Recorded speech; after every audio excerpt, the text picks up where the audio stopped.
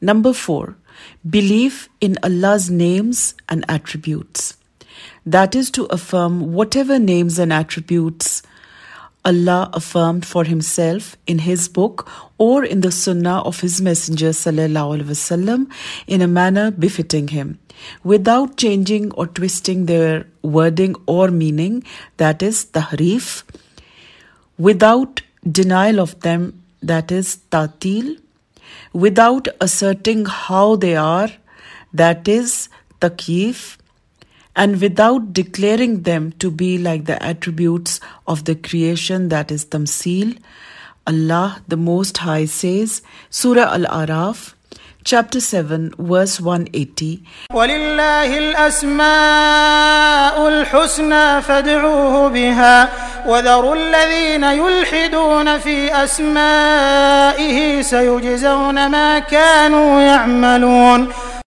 And Allah has the most excellent and perfect names, so call on Him by them and abandon the company of those who deviate and commit shirk with regard to them. They will be punished for what they used to do.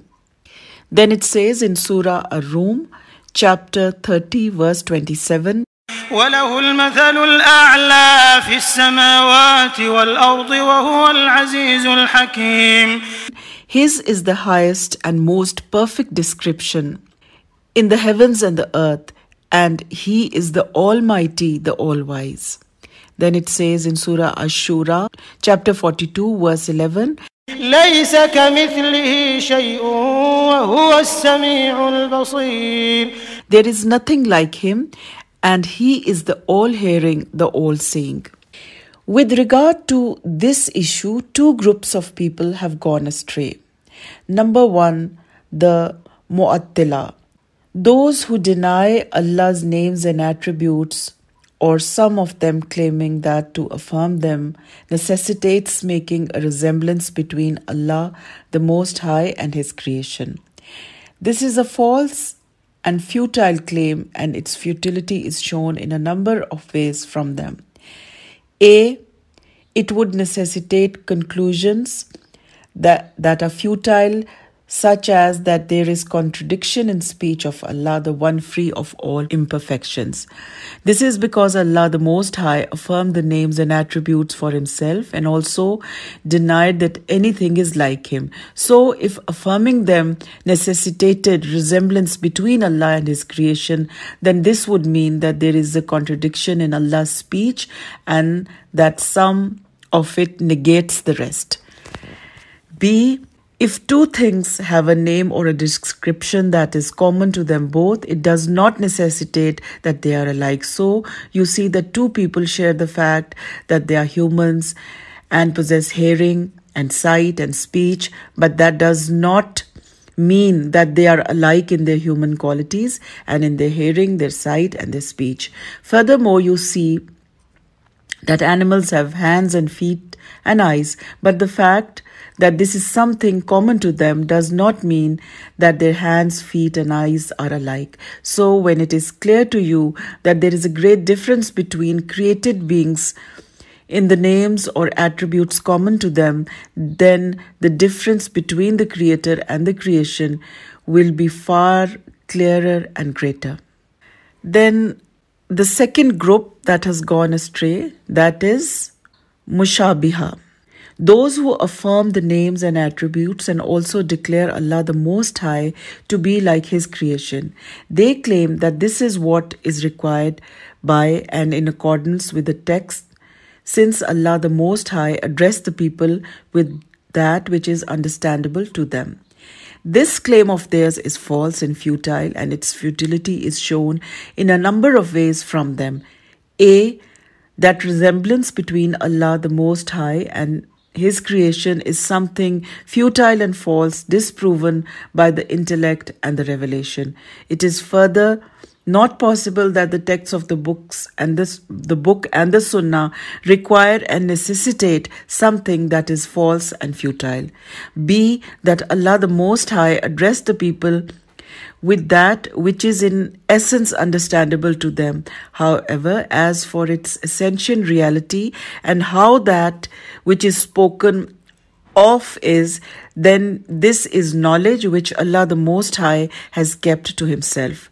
This is the case with regard to Allah's self and His attributes. So Allah has affirmed for Himself that He hears, and hearing is something understandable to us, and is the ability to perceive sounds. But as for how the reality of Allah the Most High's hearing is, then this is not known to us. This is because hearing differs even amongst created beings. So the difference in that regard between the Creator and the creation will be far greater. Also, Allah the Most High has informed us that He ascends, that is istawa, upon His throne, that is arsh. So ascension is something that is in essence understandable to us. However, as for the reality of Allah having ascended and how that is, then this is something that is not known to us. So ascending or mounting a chair is not the same as mounting a difficult and a wild camel. So if it is something wherein the creation differ, then the difference between the Creator and the creation will be far greater. Iman in Allah the Most High, as we have described it, will produce great fruits for the believers from them.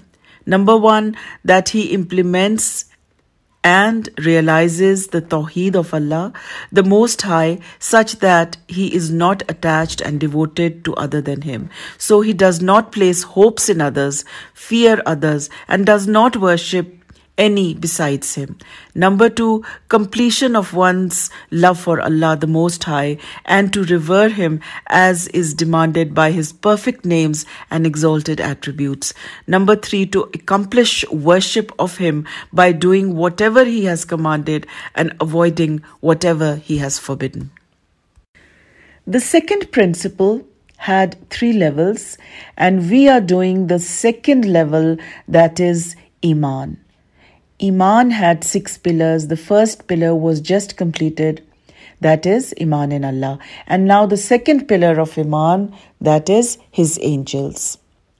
The angels, that is Al-Malaika, are created beings unseen to us and hidden from us.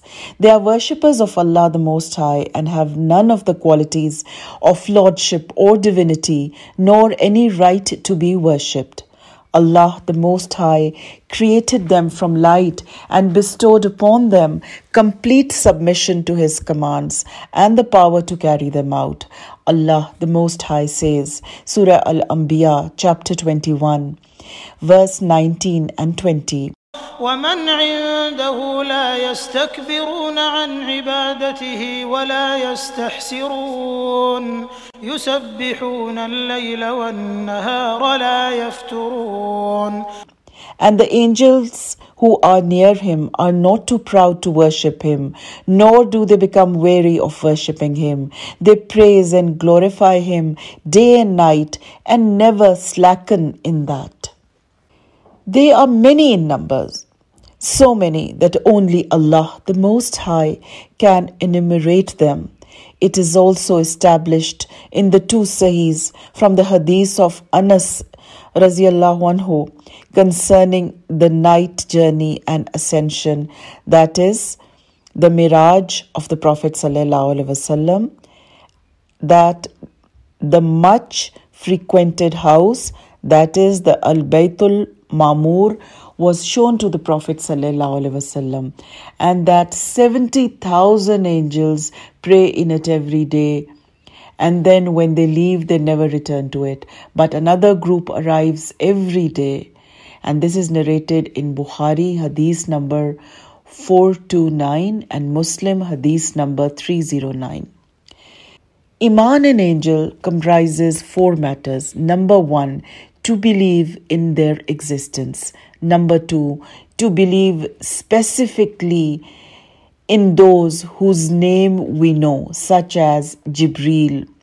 As for those whose names are unknown to us, then we have general and comprehensive belief in all of them. Number 3, to believe in whatever has been described to us of their attributes with regards To Jibreel, the Prophet ﷺ informed that he saw him in the appearance that he had been created upon, having 600 wings and filling up the horizon. This is narrated in Bukhari, hadith number 455 and 457. It sometimes occurs that an angel changes into the form of a man by the command of Allah. This occurred with Jibreel when Allah the Most High sent him to Maryam.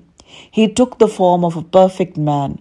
Also when he came to Prophet ﷺ, who was sitting with his companions, he came in the form of a man having very white clothes and very black hair. No signs of having travelled were seen upon him, and none of the companions knew him. So he sat with the Prophet ﷺ and placed his knees together with his knees and placed his palms upon his thighs. Then he asked the Prophet ﷺ about Islam, Iman, Ihsan, the last hour and its signs. So the Prophet ﷺ answered him and he departed. Then he ﷺ said, "This was Jibreel. He came to you to teach you your religion." This is reported by Muslim, hadith number 1. Likewise, the angels whom Allah sent to Ibrahim and Lut were also in the form of men. Then number 4, to believe in the duties that we know of which they carry out by the command of Allah the Most High, such as their glorifying Allah and declaring Him free and far removed from all imperfections, and their worshipping Him day and night without wearing or slackening. There are some of them who have particular duties. For example, Jibreel, who was entrusted to convey the revelation from Allah the Most High to the prophets and messengers. Mikael, who is entrusted with the duty of looking after rainfall and the growth of plants. Israfil, who is entrusted with the blowing of the horn, that is Asur, at the last hour, and when the creation are to be resurrected. The angel of death, whose duty is to take the souls at the point of death. Malik, who is entrusted to guard the hellfire. The angels entrusted with the embryos in the womb, that when the unborn child has attained 4 months in its mother's womb, then Allah sends an angel to it to write down its provision, its lifespan, its actions, and whether it will be wretched or fortunate. The angels entrusted with recording the deeds of each person, and there are 2 angels for each person, one on his right and one on his left. The angels whose duty is to question the deceased when he is placed in the grave. 2 angels come to ask him about his Lord, his religion, and his Prophet. Iman in the angels produces very great fruit. From them, number 1, knowledge of the greatness of Allah the Most High, His power, His authority, and His dominion, since the greatness of any created thing shows the greatness of the Creator. Number 2, thankfulness to Allah the Most High for His care and concern for the welfare of mankind, since He entrusted some angels with protecting them and recording their deeds and other actions beneficial to them. And number 3, love of the angels for their worship of Allah the Most High. There are some deviant folk who deny that the angels are physical beings and claim instead that they are merely an expression referring to the power of good inherent in created beings. This saying is a denial of the Book of Allah the Most High, the Sunnah of His Messenger sallallahu alaihi wasallam, and the consensus, that is ijma, of the Muslims. Allah the Most High says, Surah Fatir, chapter 35, verse 1. الحمد لله فاطر السماوات والأرض جاعل الملائكة رسلا أولي أجنحة مثنى وثلاث ورباع. All praise and thanks are for Allah, the sole creator, who brought the heavens and the earth into existence, who made the angels messengers with his commands and prohibitions, having wings 2, 3 or 4. Then Surah Anfal, chapter 8, verse 50. وَلَوْ تَرَى إِذْ يَتَوَفَّى الَّذِينَ كَفَرُوا الْمَلَائِكَةُ يَضْرِبُونَ وُجُوهَهُمْ وَأَدْبَارَهُمْ. And if you could see, O Muhammad sallallahu alaihi wasallam, the angels when they take out the souls of the unbelievers at death, striking their faces and their behinds. Then Surah Al-An'am, chapter 6, verse 93. ومن أظلم ممن افترى على الله كذبا أو قال أوحي إلي ولم يوح إليه شيء ومن قال سأنزل مثل ما أنزل الله ولو ترى إذ الظالمون في غمرات الموت والملائكة باسطوا أيديهم أخرجوا أنفسكم. And if you could see when those who worship others along with Allah are in the agonies of death, and the angels are spreading their hands and striking them and saying, "Deliver up your souls." Then Surah Saba, chapter 34, verse 23. حتى إذا فزع عن قلوبهم قالوا ماذا قال ربكم قالوا الحق وهو العلي الكبير. Until when the fear is banished from the angels' hearts, they say to one another, "What is that your Lord has said?" They say, "The truth, and He is the Most High, the Most Great." Then Allah said about the people of paradise, Surah Ar-Ra'd, chapter 13, verse 23 and 24. وَالْمَلَائِكَةُ يَدْخُلُونَ عَلَيْهِمْ مِنْ كُلِّ بَابٍ سَلَامٌ عَلَيْكُمْ بِمَا صَبَرْتُمْ فَنِعْمَ عُقْبَى الدَّارِ. And the angels enter upon them from every gate, greeting them, "You are in peace and security due to your having patiently obeyed your Lord in the worldly life. So how excellent a final home is paradise instead of the fire."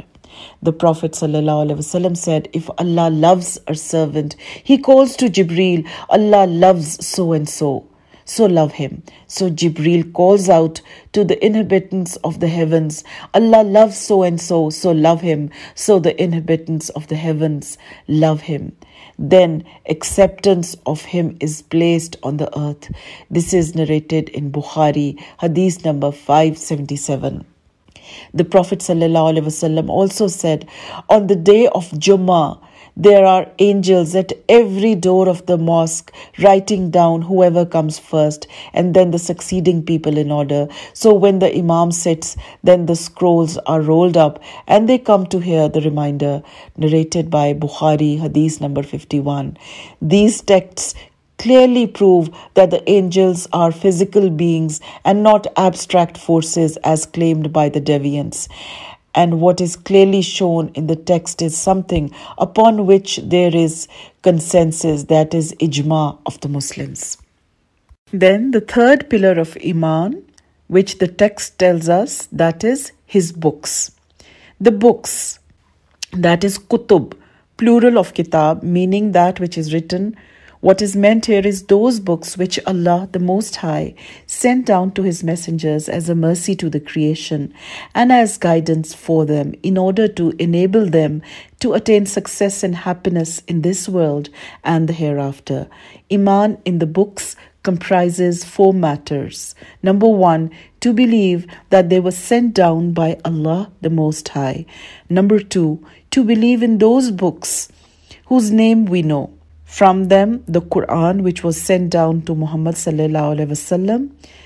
the Torah which was sent down to Musa, that is Moses, the Injil which was sent down to Isa, that is Jesus, and Zabur which was given to Dawood, that is David. As for those which we do not know by name, then we have collective and general belief in all of them. Number 3, to affirm whatever reports are established as being contained in them, such as whatever is reported in the Quran and those reports which have not been changed or distorted from the previous books. Number 4, to act upon whatever rulings they contain that have not been abrogated, and to be pleased with that and to fully submit to it, whether we understand the wisdom behind it or not. All of the books are abrogated by the sublime Quran. Allah the Most High says, Surah Al-Ma'idah, chapter 5, verse 48. وَأَنزَلْنَا إِلَيْكَ الْكِتَابَ بِالْحَقِّ مُصَدِّقًا لِمَا بَيْنَ يَدَيْهِ مِنَ الْكِتَابِ وَمُهَيْمِنًا عَلَيْهِ فَاحْكُم بَيْنَهُم بِمَا أَنزَلَ اللَّهُ. And we have sent down the Quran to you, O Muhammad sallallahu alaihi wasallam, and it is the truth as confirmation of the book sent down before it, and as a trustworthy witness testifying on the truth contained therein and exposing the falsehood interpolated by men. The meaning of this ayah is that the Quran is a judge upon them. So it is not therefore permissible to act on any ruling contained in the previous books, except for that which is proven to be correctly from them and is affirmed and approved by the Quran. Iman in the revealed books produces great fruits. From them, number 1, the knowledge that Allah the Most High takes care of His servants and sent down to each people a book for their guidance.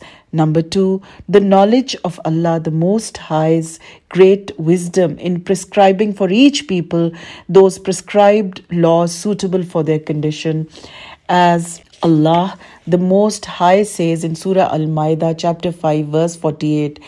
لِكُلٍّ جَعَلْنَا مِنكُمْ شِرْعَةً وَمِنْهَاجًا.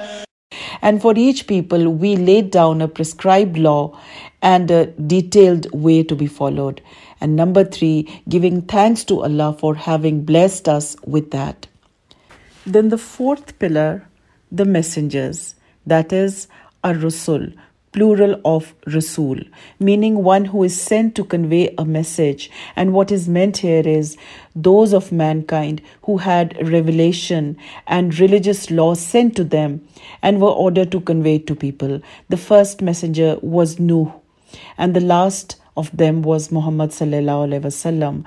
Allah the Most High says, Surah An-Nisa, chapter 4, verse 163. إِنَّا أَوْحَيْنَا إِلَيْكَ كَمَا أَوْحَيْنَا إِلَى نُوحٍ وَالنَّبِيِّينَ مِن بَعْدِهِ. We sent revelation to you, O Muhammad, just as we sent revelation to Nuh and the prophets after him. It is reported from Anas bin Malik raziyallahu anhu in the hadith about the intercession that the Prophet sallallahu alaihi wasallam mentioned that the people will come to Adam to ask him to intercede on their behalf, but he will excuse himself and say to them, "Go to Nuh, for he was the first of the messengers whom Allah sent." This is a narration of Bukhari, hadith number 3. Also, Allah the Most High said about Muhammad sallallahu alaihi wasallam, Surah Al-Ahzab, chapter 33, verse 40. ما كان محمد أبا أحد من رجالكم ولكن رسول الله وخاتم النبيين. Muhammad is not the father of any of your men, but he is the messenger of Allah and the last of the prophets. Nor was there any nation left without a messenger sent by Allah the Most High, with a special prescribed law for his people, or a prophet sent to revive prescribed laws given previously. Allah the Most High says, Surah An-Nahl, chapter 16, verse 36. وَلَقَدْ بَعَثْنَا فِي كُلِّ أُمَّةٍ رَسُولًا أَنِ اعْبُدُوا اللَّهَ وَاجْتَنِبُوا الطَّاغُوتَ we sent a messenger to every nation, ordering that they should worship Allah alone and that they should avoid everything worshipped besides Allah. Then Surah Fatir, chapter 35, verse 24. وَإِن مِّنْ أُمَّةٍ إِلَّا خَلَا فِيهَا نَذِيرٌ. There was not a previous nation except that Allah sent a warner to them. Then Surah Al-Ma'idah, chapter 5, verse 44. إِنَّا أَنزَلْنَا التَّوْرَاةَ فِيهَا هُدًى وَنُورٌ يَحْكُمُ بِهَا النَّبِيُّونَ الَّذِينَ أَسْلَمُوا لِلَّذِينَ هَادُوا. We send down the Torah containing guidance and light, and the prophets who submitted themselves to Allah judged the Jews thereby. The messengers were human and created beings. They had no share at all of lordship nor any right to a share of worship or divinity. Allah the Most High says about His Prophet ﷺ that he was the best of all messengers and the highest standing amongst them with Allah. Allah the Most High says, Surah Al-Araf, chapter 7, verse 188. قُل لَّا أَمْلِكُ لِنَفْسِي نَفْعًا وَلَا ضَرًّا إِلَّا مَا شَاءَ اللَّهُ وَلَوْ كُنتُ أَعْلَمُ الْغَيْبَ لَاسْتَكْثَرْتُ مِنَ الْخَيْرِ وَمَا مَسَّنِيَ السُّوءُ إِنْ أَنَا إِلَّا نَذِيرٌ وَبَشِيرٌ لِقَوْمٍ يُؤْمِنُونَ. Say, O Muhammad sallallahu alaihi wasallam, it is not within my power to bring benefit to myself, nor to keep away harm, except as Allah wills. And if I knew what the future holds, I could amass a great deal of wealth, and harm would not befall me. But I am just a messenger from Allah, sent by Him to warn those who disobey Him of His punishment, and to give glad tidings of His reward for those who truly believe in Him and are obedient to Him. Then Surah Al-Jinn, chapter 72, verse 21 and 22. قُلْ إِنِّي لَا أَمْلِكُ لَكُمْ ضَرًّا وَلَا رَشَدًا قُلْ إِنِّي لَن يُجِيرَنِي مِنَ اللَّهِ أَحَدٌ وَلَنْ أَجِدَ مِن دُونِهِ مُلْتَحَدًا. Say, O Muhammad sallallahu alaihi wasallam, it is not in my power to bring about harm for you, nor guidance. Rather, it is for Allah. Say, O Muhammad sallallahu alaihi wasallam, none from Allah's creation could save or protect me if I were to disobey Him, nor could I find any refuge except with Him. So they experience whatever the rest of mankind experience with regard to illness, death, the need for food and drink, and so on. Allah the Most High says about Ibrahim that he described his Lord the Most High saying, Surah Ash-Shura, chapter 26, verse 79 to 81. وَالَّذِي هُوَ يُطْعِمُنِي وَيَسْقِينِ وَإِذَا مَرِضْتُ فَهُوَ يَشْفِينِ وَالَّذِي يُمِيتُنِي ثُمَّ يُحْيِينِ. He is the one who provides me with food and drink, and if I become ill, then it is He who cures me, and He is the one who causes me to die when He wills. Then when He wills, He will resurrect me to life. The Prophet ﷺ said, I am just a human like yourselves. I forget just as you forget. So if I forget, then remind me. This is a narration by Muslim, hadith number 1168. Furthermore, Allah the Most High has described them as being slaves of His, and this is at the height of their honor and is in context of praise of them. So He the Most High says about Nuh, Surah Al-Isra, chapter 17, verse 3. إِنَّهُ كَانَ عَبْدًا شَكُورًا. He was indeed a thankful slave of Allah. He said about Muhammad sallallahu alaihi wasallam, Surah Al-Furqan, chapter 25, verse 1. تبارك الذي نزل الفرقان على عبده ليكون للعالمين نذيرا. Exalted is He who sent down the criterion, that is the Quran, between truth and falsehood in stages to his slave Muhammad, so that he should be a warner to men and jinn, that they will be punished by Allah if they do not single him out with all worship and keep away from the worship of everything else besides him. He also said about Ibrahim, Ishaq and Yaqub, Surah Sad, chapter 38, verse 45 to 47. واذكر عبادنا إبراهيم وإسحاق ويعقوب أولي الأيدي والأبصار إنا أخلصناهم بخالصة ذكر الدار وإنهم عندنا لمن المصطفين الأخيار. And remember, O Muhammad sallallahu alaihi wasallam, our slaves Ibrahim, Ishaq and Yaqub, men strong in their worship of Allah and their obedience of Him, and men having understanding of the true religion. And we chose and purified them with the quality of acting solely for the hereafter and calling the people to remembrance of the hereafter and to obedience to Allah. All of them were amongst those who were excellent and were chosen by Allah for obedience to Him and as messengers to the creation. Allah the Most High also says concerning Isa ibn Maryam, Surah Zukhruf, chapter 43, verse 59. إن هو إلا عبد أنعمنا عليه وجعلناه مثلا لبني إسرائيل. Isa is not but a slave of ours, whom we blessed with guidance and iman, and we made him a sign to the children of Israel. Iman in the messengers comprises 4 matters. Number 1, to believe that they were truly messengers sent by Allah the Most High. So whoever disbelieves in the messengership of one of them has disbelieved in all of them. Allah the Most High says, Surah Ash-Shura, chapter 26, verse 105. كذبت قوم نوح المرسلين. The people of Nuh denied the messengers.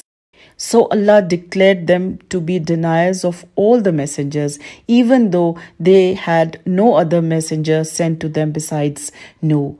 Because of this, the Christians who deny Muhammad sallallahu alaihi wasallam and do not follow him are also denying the Messiah, that is Isa ibn Maryam, and are not following him either, especially since he gave them the news of the coming of Muhammad sallallahu alaihi wasallam, and there is no meaning to his giving them the news of his coming except that he was to be a messenger for them, so that Allah should save them through him from misguidance and guide them to the straight path.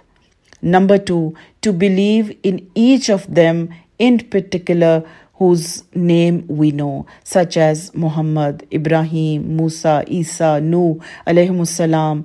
And these 5 are the ones firmest in their resolve. Ulul Adham, from amongst the messengers, they are mentioned together by Allah the Most High in 2 places in the Quran. Surah Al-Ahzab, chapter 33, verse 7. وإذ أخذنا من النبيين ميثاقهم ومنك ومن نوح وإبراهيم وموسى وعيسى بن مريم. And we took the covenant from the prophets and from you, O Muhammad sallallahu alaihi wasallam, and from Nuh, Ibrahim, Musa and Isa ibn Maryam. Then Surah Ash-Shura, chapter 42, verse 13. شرع لكم من الدين ما وصى به نوحا والذي أوحينا إليك وما وصينا به إبراهيم وموسى وعيسى أن أقيموا الدين ولا تتفرقوا فيه. Your Lord prescribed for Nuh, and that which we revealed to you, O Muhammad sallallahu alaihi wasallam, and that which he prescribed for Ibrahim, Musa, Isa, that you should establish the religion acting upon what is prescribed and not split into sects with regard to it. As for those whose names we do not know, then we have general and comprehensive belief in all of them. Allah the Most High says, Surah Ghafir, chapter 40, verse 78. وَلَقَدْ أَرْسَلْنَا رُسُلًا مِّن قَبْلِكَ مِنْهُم مَّن قَصَصْنَا عَلَيْكَ وَمِنْهُم مَّن لَّمْ نَقْصُصْ عَلَيْكَ. And we sent down messengers before you, O Muhammad sallallahu alaihi wasallam. We have narrated to you the stories of some of them, and we did not narrate to you the stories of others. Number 3, to affirm whatever is narrated authentically from their reports. Number 4, to act in accordance with the revealed law of the messenger who was sent to us, and he is the last of them, Muhammad sallallahu alaihi wasallam, who was sent to all people. Allah, the Most High, says, Surah An-Nisa, chapter 4, verse 65. فلا وربك لا يؤمنون حتى يحكموك فيما شجر بينهم ثم لا يجدوا في أنفسهم حرجا مما قضيت ويسلموا تسليما. But no, by your Lord, they do not have faith until they make you, O Muhammad sallallahu alaihi wasallam, judge in all matters of dispute between them, and they find no resistance in themselves against your decisions and accept them with full submission. Iman in messengers produces very great fruits. From them, number 1, knowledge of the mercy of Allah, the Most High, and the great care He has for His servants, since He sent messengers to them to guide them to the way of Allah the Most High, and to make clear to them how they should worship Allah, since the human mind alone cannot arrive at knowledge of that. Number 2, giving thanks to Allah the Most High for this great blessing. Number 3, love and respect for the messengers, and to give them their due level of praise, since they are messengers sent by Allah the Most High, and because they established worship of Him, conveyed His message, and sincerely advised His servants. But the obstinate rejectors denied their messengers, claiming that messengers from Allah the Most High cannot be from mankind. This false claim is mentioned and refuted by Allah the Most High in His saying, Surah Al-Isra, chapter 17, verse 94 and 95. وما منع الناس أن يؤمنوا إذ جاءهم الهدى إلا أن قالوا أبعث الله بشرا رسولا قل لو كان في الأرض ملائكة يمشون مطمئنين لنزلنا عليهم من السماء ملكا رسولا. And what prevented the mushriks from your people, O Muhammad sallallahu alaihi wasallam, from believing truly in Allah and in what you brought to them from Him, when the clear proof of the truthfulness of what you called them to came to them, except their ignorant saying, has Allah sent a man as a messenger? Say to them, O Muhammad sallallahu alaihi wasallam, if there were angels walking about and residing upon the earth, then we would have sent down from the heavens an angel as a messenger. Allah the Most High refutes this claim of theirs, since it has to be the case that the messengers are humans, since each messenger was sent to the people of the earth who are themselves humans. If the inhabitants of the earth were angels, then Allah would have sent down an angel from the heavens as a messenger to them, so that he would be like them. Likewise, Allah the Most High quotes that those who denied the messengers said, Surah Ibrahim, chapter 14, verse 10 and 11. إن أنتم إلا بشر مثلنا تريدون أن تصدونا عما كان يعبد آباؤنا فأتونا بسلطان مبين. قالت لهم رسلهم إن نحن إلا بشر مثلكم ولكن الله يمن على من يشاء من عباده وما كان لنا أن نأتيكم بسلطان إلا بإذن الله. You are just human beings, like us in your appearance, and you are not angels. All you desire with your saying is to turn us away from the worship of that which our forefathers worshipped. So bring us a clear proof of the truth of what you say. The messengers sent to them said, "It is true that we are human beings like you, but Allah favors whomsoever He wills from His creation with prophethood and wisdom. Nor is it for us to bring any proof in accordance with your demands except by Allah's command."